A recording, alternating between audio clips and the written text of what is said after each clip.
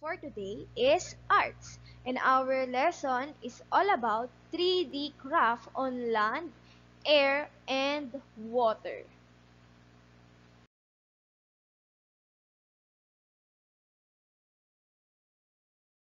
In this lesson, you will be able to do the following.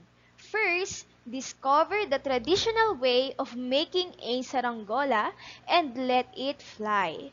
Second, make a paper mache animal figure and make it stand.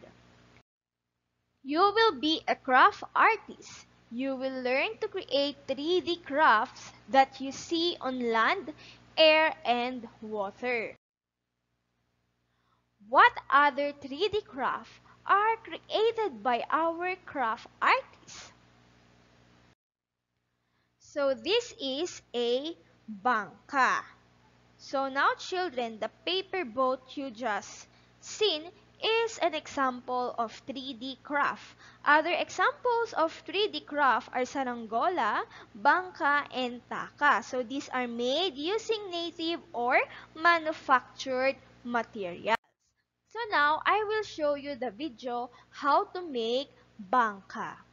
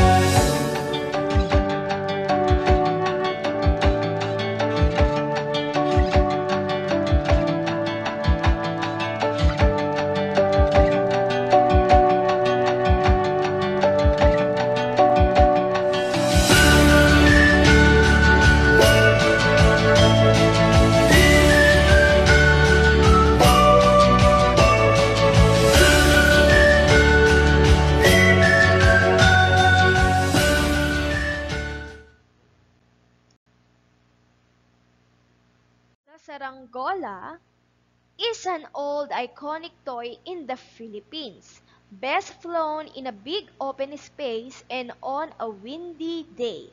This traditional kite is made of thin bamboo sticks, papel de hapon, and glue. So these are the parts of saranggola. So we have the tip. So this is the tip. And this is the sail. This is the spine. So meron dapat kahoy dito or bamboo stick. So yun po yung spine. Then this is the fin. Ito po yung fin. Then this is the bridle kung saan natin ilalagay yung tali. Then this is the trailing. Then this is the bridle. And this is the tail. Okay. So now kids, I will show you how to make saranggola.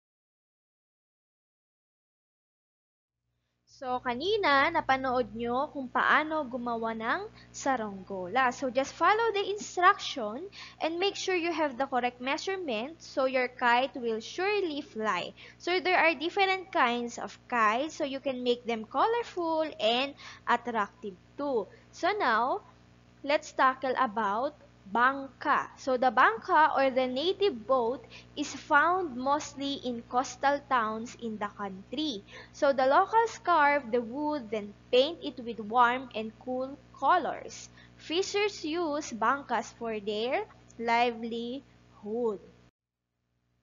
Next is takas. So these are called takas. So they are paper mache horses and other animals that Paete, Laguna famous for. Paper mache is used to make these takas. The locals read old newspapers then combine them with glue. Using other materials like wires or bamboo armature, the combined pieces of paper are made into a useful creation or decoration. So the locals of Paeta hand paint these beautiful crafts.